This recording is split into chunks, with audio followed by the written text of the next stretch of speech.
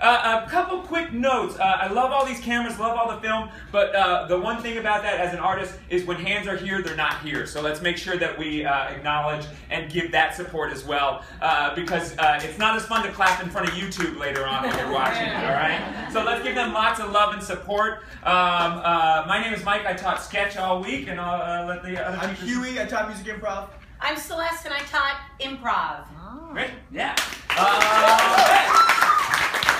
So the show that you will see today will be a combination of all those things. I think we should get started. One of the challenges of sketch camp is doing satire, finding ways to poke fun at the world around us. And these kids here have definitely found a target. So let's get in position for our first sketch, you guys. All right.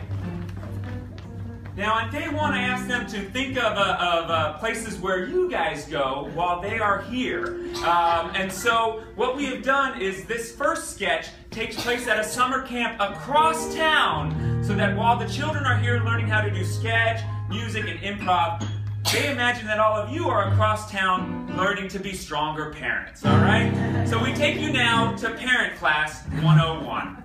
All right, parents, good. I gave you guys some homework yesterday. It was to practice putting your foot down, all right? So, we went over this yesterday, but let's all practice saying no. Because when we pick up our students from Second City, we want to make sure that we can tell them no. All right, Gus, let's see, you have a child over at Second City. Let's see your best no. No. Okay, with a little more backbone. No. Okay, you're still doing the thing with your knees. A little more backbone. No. There you go. Way to put that foot down, Gus. All right, Indigo, same thing. Let's hear your best no. No, thank you. Okay, you're being very polite at the end there, all right? Let's see your strongest no. No, thank you. Still doing the exact same thing. All right, let's hear that no. No. Good. Foot's down, fingers out. Excellent. Azalea, let's hear your strongest no. Bo. That's Bo. Let's hear you say no. No. Very good. Second try. Nice. All right. Raya, action. Nahayo. Okay. Yep, that's a different language. All right. And a totally different word. And say no. Nahayo. Okay. All right. Sounds like no, but no. No, are you happy now? I'm not happy, but that was very good. All right, great. And Ella, let's hear your best no. No! Okay, but not like a mouse. No, actually, you know what? Whatever my kid did, I'm sure I can forgive them. Oh, all right. Good no at the beginning, but a lot of backsliding at the end. You guys, good job. These students, step to the back. All right.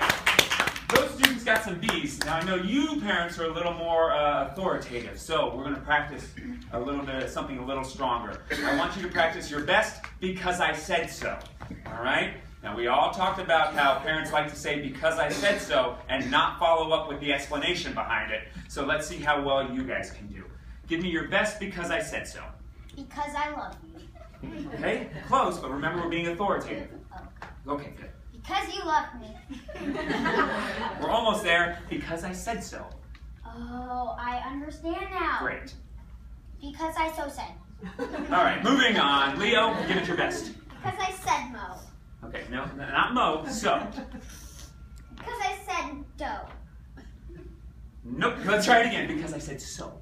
Because it said so. Oh, you're just copying me. All right, moving on. Let's see your best, Isabel. Okay, a little louder. Okay, that was even quieter. A little louder. Okay, great. That would definitely work for me. Yes, and... Because I said go. Not go, so. So. Okay, but put it all together. Because I said sew your clothes. Sew your clothes? No! You're not making new clothes? All right, Hayden, please tell me you can get this. So said I so because. All right, just put it in the right order. So said I because so said I. You just added words to it. All right, next! All right, C students, good.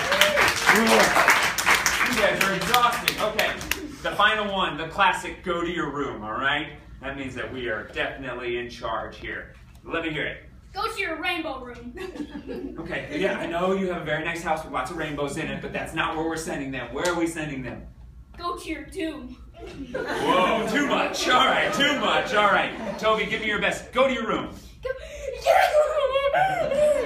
know. Toby, I know it's hard being a parent sometimes, but you can't emotionally break down. Try it again. Go get me a tissue. Oh, boy. All right. Tabitha? Go to my room. No. Go to their room. Go to their room. No. Go to your room. Go to your room. Okay, good. Rex.